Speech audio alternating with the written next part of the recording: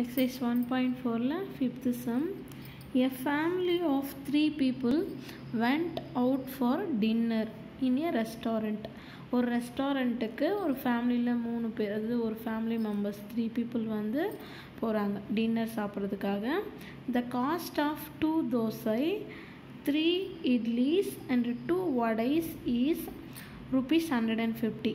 அதாவது காஸ்ட் சொல்கிறாங்க, தனியாக பர்டிகுலராக தோசை எவ்வளோ ரேட்டு, இட்லிஸ் எவ்வளோ, வடைஸ் எவ்வளோன்னு சொல்லலை. 2 தோசை, அது 2 தோசை, 3 இட்லி, 2 வடை, அது 3 சேர்ந்து எவ்வளோவா ₹150 சொல்கிறாங்க.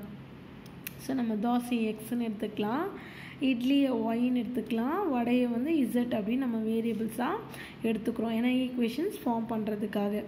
த cost of the 2 dosa, 2 idlis and 4 வடைஸ் ₹200. அதே மாதிரி இன்னொரு கான்செப்ட் சொல்கிறாங்க, 2 தோசை, 2 இட்லிஸ், 4 வடைஸ், அது 3 சேர்ந்து ₹200 ஆகுது அப்படின்னு சொல்கிறாங்க. சரிங்களா?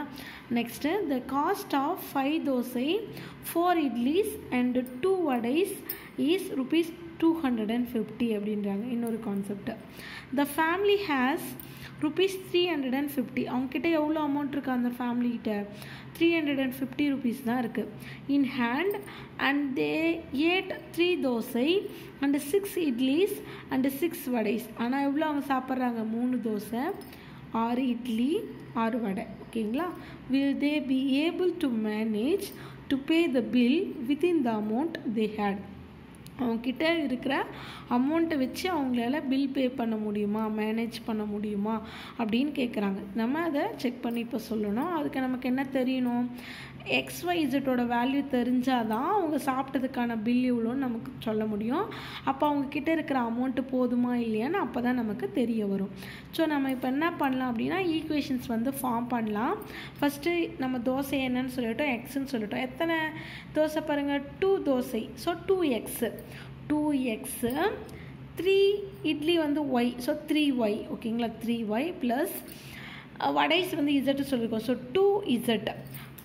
மொத்தம் அது 3 சேர்ந்து எவ்வளோ அமௌண்ட்டா? 150. So equal to 150. இதான் ஈக்குவேஷன் நம்பர் 1. செகண்ட் வந்து பார்த்தோன்னா 2 தோசை, ஸோ 2x, அடுத்து 2 இட்லிஸு, அப்போ 2y ப்ளஸ் அடுத்து 4 வடைஸு, ஸோ அப்போ 4z ஈக்குவல் டு எவ்வளோ அமௌண்ட்டா? 200. ஸோ 200. அடுத்து தேர்டு பாருங்கள், 5 தோசை, ஸோ 5x, அடுத்து 4 இட்லிஸ், ஸோ 4y, அடுத்து 2 வடைஸ், ஸோ 2z ஈக்குவல் டு எவ்வளோ அமௌண்ட்டா? 250. ஸோ 250 இது ஈக்குவேஷன் நம்பர் 1, 2, 3 அப்படின்னு வச்சுக்கலாம். நெக்ஸ்ட் அவங்க எவ்வளோ சாப்பிட்டாங்களாம் பாருங்கள். 3 dosa, so 3x, then 6 idlis, so 6y, then 6 வடைஸ், so 6z equal to எவ்வளோன்னு தெரியல. ஸோ இதை நம்ம ஃபைன் பண்ண போகிறோம். தெரிஞ்சால் தான் அந்த அமௌண்ட் வந்து 350 போதுமா என்னன்றது நமக்கு தெரியும். அதுதான் நம்ம பார்க்க போகிறோம். ஸோ ஃபஸ்ட்டு இதுக்கு என்ன பண்ணலாம்? டெல்டா வந்து ரைட் பண்ணலாம். டெல்டானா என்ன? எக்ஸுன்ற வேரியபிளோட கோஎஃபிஷியன்ட்டு தான் காலம் 1, ஒய்ன்ற வேரியபிளோட கோஎஃபிஷியன்ட்டு தான் காலம் 2, அதே மாதிரி இசட்ன்ற வேரியபிள்ஸோட கோஎஃபிஷியன்ட்டு தான் காலம் 3. 2 2 5, 2 2 5, 3 2 4, 3 2 4, 2 4 2, 2 4 2. டெல்டா ரைட் பண்ணியாச்சு.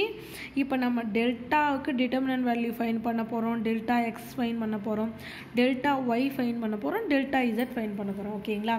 ஸோ பாருங்கள், டெல்டா அங்கே நம்ம ரைட் பண்ணது delta value. So determinant value எப்படி ஃபைன் பண்ணுறதுன்னு உங்களுக்கு தெரியும். இங்கே என்ன பண்ணணும்? நம்ம ப்ளஸ்ஸு மைனஸு ப்ளஸ்ஸு. ஓகேங்களா? ஸோ +2 அப்படின்னு எடுத்துக்கினா அதை இன்டர்செக்ட் பண்ணுற ரோ காலமை நெக்லெக்ட் பண்ணிவிட்டு ரிமைனிங் இருக்கிற value, so 2 2s are 4, 4 4s are 16, -16 அப்படின்னு வரும். ஓகேங்களா? அடுத்து 3 இங்கே மைனஸ் இருக்குது, ஸோ -3. இந்த காலமும் ரோவை நெக்லெக்ட் பண்ணால் 2 2s are 4, 5 4s are 20, so -20 அப்படின்னு வரும். ஓகேங்களா? அடுத்து +2, இந்த ரோவையும் காலமையும் நெக்லெக்ட் பண்ணால் 2 4s are 8, then 5 2s are -10. அங்கே மைனஸ் பண்ணணும், ஸோ -10 வரும். ஸோ இதை சிம்பிளிஃபை பண்ணுங்கள், 20ன்னு கிடைக்குது. ஸோ டெல்டா வந்து 20. டெல்டா எக்ஸ் ஆல்ரெடி நம்ம பார்த்த சம்மர் தான். டெல்டா எக்ஸில் உங்களுக்கு ஃபைன் பண்ண தெரியும். ஃபஸ்ட்டு காலமாக என்ன பண்ணணும்? ஈக்குவேஷனுக்கு ரைட் ஹேண்ட் சைடு இருக்கிற வேல்யூ 150, 200, 250. அந்த வேல்யூஸை காலம் 1ல் அப்ளை பண்ணணும். 150, 200, 250. காலம் 2 சேஞ்ச் ஆகாது, காலம் 3யும் சேஞ்ச் ஆகாது, அப்படியே வரும். இந்த வேல்யூக்கு நீங்கள் என்ன பண்ணணும், டிட்டர்மினன்ட் வேல்யூ ஃபைண்ட் பண்ணணும். சரிங்களா? ஆன்சர் 600ன்னு கிடைக்குது. தென் அதே மாதிரி டெல்டா ஒய்ன்னு சொல்லும்போது காலம் 1ம் காலம் 3யும் சேஞ்ச் ஆகாது. காலம் 2ல் வந்து அந்த ஈக்குவேஷனுக்கு ரைட் ஹேண்ட் சைடு இருக்கிற வேல்யூ அப்ளை பண்ணணும்.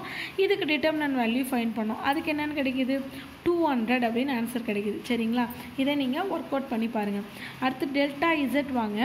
காலம் 1ம் காலம் 2வும் சேஞ்ச் ஆகாது. காலம் 3ல் மட்டும் அந்த வேல்யூஸ் நம்ம அப்ளை பண்ணணும். அப்படி அப்ளை பண்ணிங்கன்னா அதுக்கு டிட்டர்மினன்ட் வேல்யூ ஃபைண்ட் பண்ணிங்கன்னா 600 அப்படின்னு கிடைக்குது. So delta X, delta Y, delta Z எல்லாம் நம்ம கண்டுபிடிச்சாச்சு. எக்ஸ் எப்படி ஃபைண்ட் பண்ணோம், delta X by delta. Delta X வந்து 600, டெல்டா வந்து 20. 10 கட் பண்ணிடலாம். 60/2 இருக்கும். ஸோ 30 அப்படி வரும். X equal to 30. அடுத்து Y equal to delta Y வந்து 200, டெல்டா வந்து 20. 10 கட் பண்ணிடலாம். 20/2 10 அப்படின்னு வரும். ஓகேங்களா? அடுத்து Z, delta Z by delta. Delta Z வந்து 600, டெல்டா வந்து 20. 10 கட் பண்ணிடலாம். 60/2 போது 30 அப்படின்னு வரும். ஓகேங்களா? So எக்ஸ்ன்றது 30, ஒய்ன்றது 10, Z equal to 30ன்றதை in equation 4ல் வந்து அப்ளை பண்ணலாம். ஈக்குவேஷன் 4 வந்து என்ன இருக்குது பாருங்கள், இங்கே வச்சுக்க பாருங்கள். Equation number 4 3x + 6y + 6z அப்படின்னு இருக்குது. ஓகேங்களா? ஸோ என்ன இருக்குது பாருங்கள், 3x + 6y + 6z. 3 × x 30 + 6 × y வந்து 10 + 6 z வந்து 30. 3 30s are 90, 6 10s are 60, 6 30s are 180. எல்லாத்தையும் ஆட் பண்ணோம் அப்படின்னா 330 கிடைக்குது. ஸோ பில் வந்து அவங்களுக்கு எவ்வளோ வந்திருக்கப்ப 330. அவங்கக்கிட்ட இருக்கிற அமௌண்ட் எவ்வளோ ஆனால் 350. ஸோ அப்போ கண்டிப்பாக அவங்களால பில் வந்து பே பண்ண முடியும். ஸோ எஸ், ஆன்சர் வந்து S, they be able to manage to pay the bill. உங்களுக்கு வந்து இந்த டிட்டர்மினன்ட் வேல்யூ ஃபைன் பண்ணுறோம். ஆல்ரெடி இப்போ 4 சம்ஸ் நம்ம பார்த்துட்டோம். எப்படி டெல்டா எக்ஸ் ஃபைன் பண்ணுறது, டெல்டா ஒய் ஃபைன் பண்ணுறது, டெல்டா இசட் ஃபைன் பண்ணுறதுன்னு பார்த்தாச்சு. காலம் 1ல் ஈக்குவேஷனுக்கு ரைட் ஹேண்ட் சைடு இருக்கிற வேல்யூவை ரீப்ளேஸ் பண்ணால் அதுதான் டெல்டா எக்ஸு. அந்த வேல்யூக்கு டிட்டர்மினன்ட் வேல்யூ ஃபைன் பண்ணணும். டிட்டர்மினன்ட் வேல்யூ ஃபைன் பண்ணுறது தெரியும். எந்த எலமெண்ட் எடுக்கிறோமோ அதை இன்டர்செக்ட் பண்ணுற ரோவையும் காலமையும் விட்டுட்டு ரிமைனிங் இருக்கிற அந்த மைனர் வேல்யூவை மல்டிப்ளை பண்ணி எழுதணும். சரிங்களா? ஸோ இதை நீங்கள் ஒர்க் அவுட் பண்ணி பாருங்கள். ஸோ ஓகே, ஆன்சர் வந்து பார்த்திங்கன்னா அவங்களால மேனேஜ் பண்ண முடியும். எவ்வளோ அமௌண்ட் அவங்களுக்கு ஆயிருக்கு, 330. ஓகேங்களா? So they be able to manage to pay the bill.